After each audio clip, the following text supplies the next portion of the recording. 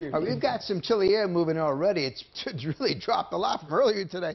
Look at the rain. It's off to the east now. We're beginning to clear out, which means it looks like later tonight, 2:18 to about 5:45 or so in the morning, you're going to be able to see eclipse of the moon. Yeah, believe it or not, a lunar eclipse tonight. So the rain's moving off to the east. Still raining over the eastern shore, though, for a while longer. But temperatures have really tumbled since earlier today. We got up to 74 degrees, now down to 44 in Mount Airy and Tawnytown, 49 Glen Burnie, 46 up in Jarrettsville. So temperatures have dropped a good 25, 30 degrees, many places across the region. Of course, we're going to stay in that cold air. In fact, in the morning hours, clear skies, 39 down to 37 with sunshine in the morning. Wind chills back around below freezing by the morning. So if you're out early in the day, sending the kids off the bus, dress them for winter because it's going to feel just like 29 to 30 degrees early in the morning. The winds have been a factor.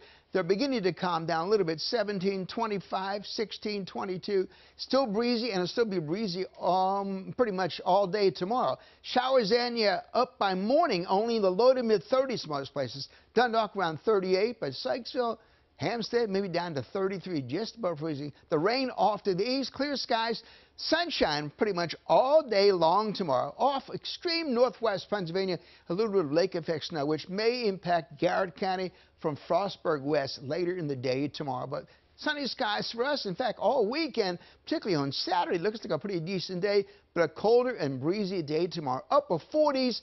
Mid-40s with good deal of sunshine, but it's still breezy. 49 on Saturday. 53 a little warmer and a little milder, but a little bit of shower activity Monday before it gets breezy and colder again. 45 Tuesday, windy, chilly day.